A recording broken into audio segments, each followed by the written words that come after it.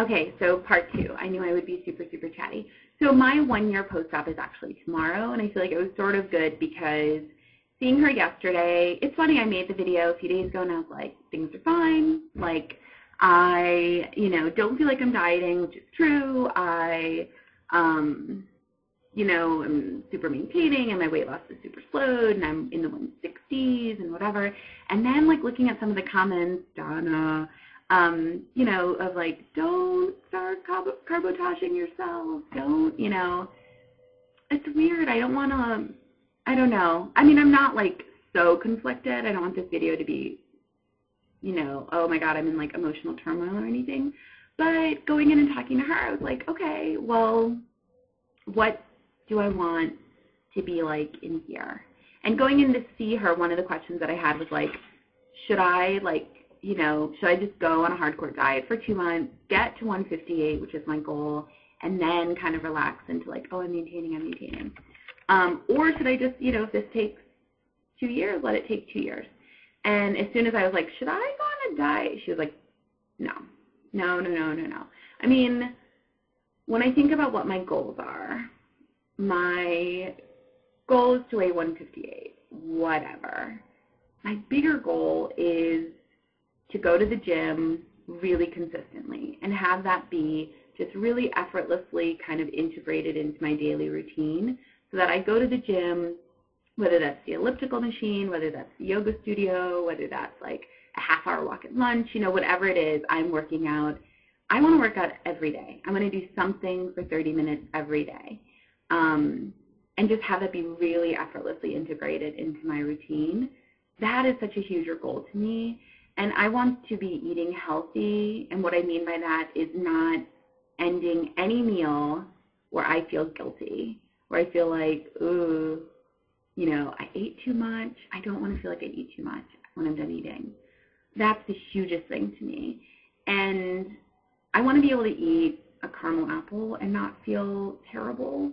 And that probably means eating less of it, eating them less often. But I don't want to have in my mind, like, this is a good food, this is a bad food.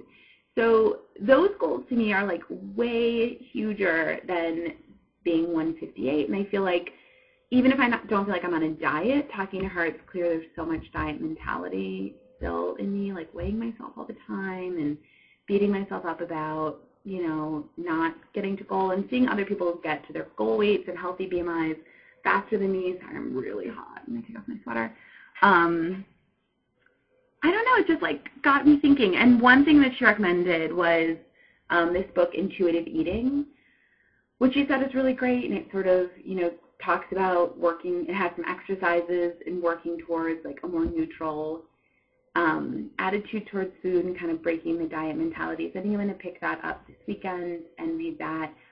And then she didn't recommend this, but I was thinking about it, and maybe it definitely won't happen, but what if I put away my scale? What if I, took a break from the scale? And I was thinking of like 6 months. I feel like 1 month sort of isn't enough, because I think if I don't weigh myself for a month, I'm just going to get nervous, but I'm going to think about like, okay, in a month, I want to lose 5 pounds, and I'm going to be like dieting towards that, weigh in, the official weigh in, blah, blah, blah. Whereas like 6 months, I have no idea what I could lose in 6 months. Like 5 pounds would be great. I'd love to be 165 in 6 months. But then I like freak out. Like I got really excited, and then the thought of actually doing that, when I got home after work, I weighed myself. Before I went to bed, I weighed myself. This morning I weighed myself. You know what I mean? Like the thought of actually putting it away for 6 months is terrifying, especially because, watching other people's videos, like people are gaining a few pounds, and I am here to be super supportive, but it also, honestly speaking, freaks me out to see people who have been really successful gain weight.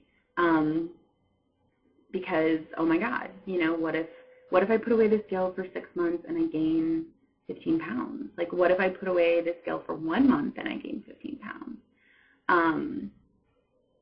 And I feel like maybe that fear, that freaking outness about putting away the scale, is a sign, too, that I need to put away the scale, take a break from it. And it's interesting because when I was doing the cognitive study, after talking to my nutritionist, there was the PA, the physician's assistant, who was doing the study with me, was talking about how she had lost a lot of weight, not from surgery, but from whatever, and she does yoga every day, and she feels like, it's so, that sort of has been the thing that's, like, connected her to her body, and I feel the same way about yoga. I mean, I do it twice a week now, and I feel like, I did it this morning, actually, 7 to 8, and it just is so nice to spend an hour with your body and be like, this is my body, this is the shape of my body, this is how much my body can bend and move and what it feels like. Is this light weird? No, I guess not. I'm sorry, I'm so babbly, you guys. And what if I put away my scale, and what if I only had my genes to tell me if I was gaining weight or losing weight, and what if I only had, my downward dogs and my upward dogs and my boat poses to tell me if I was getting leaner and more flexible and stronger? I mean, I feel like that would be a good thing, but then I freak out. I think it would be a good thing, but then I freak out. I don't know. My big goal for my 6 months was to lose 100 pounds, and I made it. My big goal, doesn't it seem like I'm so washed out in this video? I'm sorry that I'm being so distracted by my own crazy reflection. My big goal with my 6-month post-op, I didn't super have one, or I'm sure I did. I'm sure it was like get to 150 pounds, and I failed. Kidding. But I lost 20 pounds in the second month. In the second 6 months, I, ran for 20 minutes, which is awesome. I took up yoga, and I do that really consistently now, which I feel like is awesome. I lost 20 pounds. I mean, I feel like that's awesome. I'm in a size 10. Great. But now I'm sort of thinking, well, what, it's not over, obviously. Not even just that I'm not at my healthy BMI, but like in the way that it'll never be over. So I feel like, well, what is the next thing that I want to do? I think maybe my next thing will be to get away from the scale. Tomorrow is my anniversary. I feel like I want to think about it, post some goals. I think that's what I'm going to do. Think about it, really think about it, and post goals tomorrow for my next 6 months. I think I might weigh myself tomorrow and then put away the scale. And freak out! No, it would be fine. No, I would freak out. I think it's really scary for me, which maybe means it's the thing that I need to do.